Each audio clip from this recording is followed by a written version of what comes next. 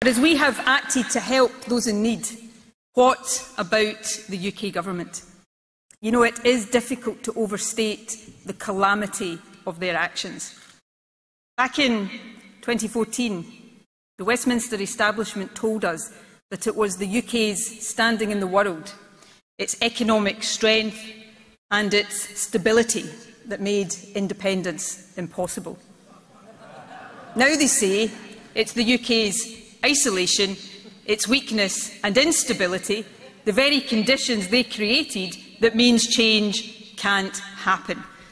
As far as Westminster is concerned, it's heads they win and tails we lose, but this time it will not wash.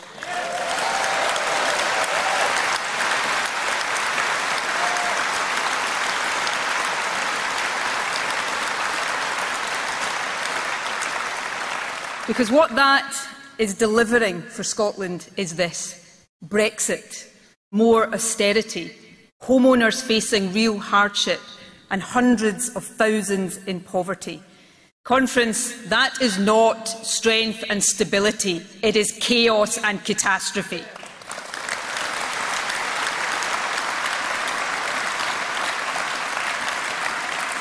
And friends, all of that is on the Tories.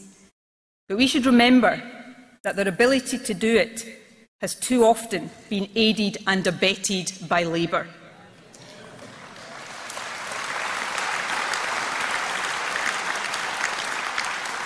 In 2014, Labour joined forces with the Tories.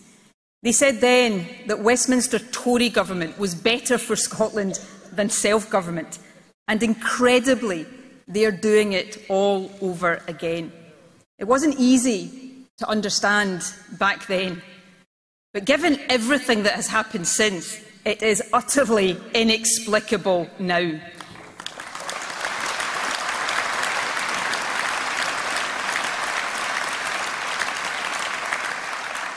Take Brexit, imposed on Scotland against our will and doing real lasting damage to our interests, our economy and our young people.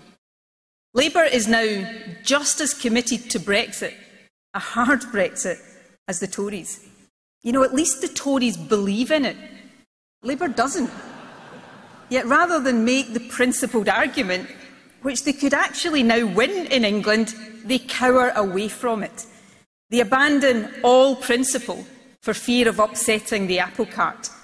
Bluntly, they are willing to chuck Scotland under Boris Johnson's Brexit bus to get the keys to Downing Street.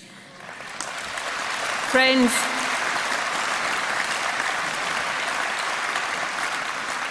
letting down Scotland, same old Labour.